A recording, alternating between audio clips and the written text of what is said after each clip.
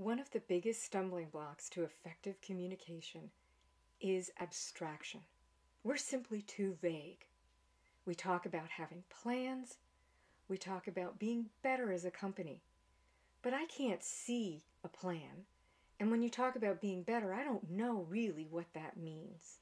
And so I ignore it.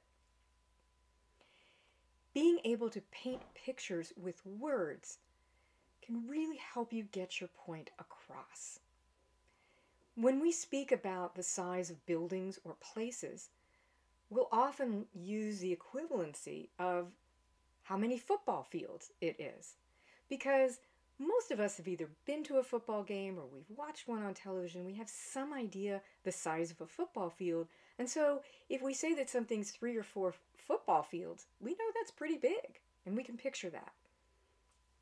Another great example comes from Michael Osterholm, who's an infectious disease expert, and he was talking about the coronavirus as a raging forest fire. And all of us being the human wood that fuels it. And so getting a vaccine helps us put out the fire.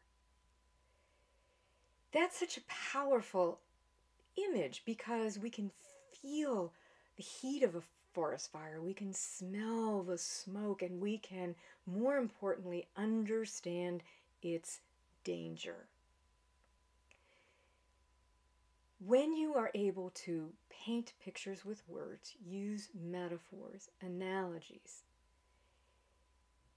you will be able to break through because people will be able to see and feel what it is that you're trying to get across.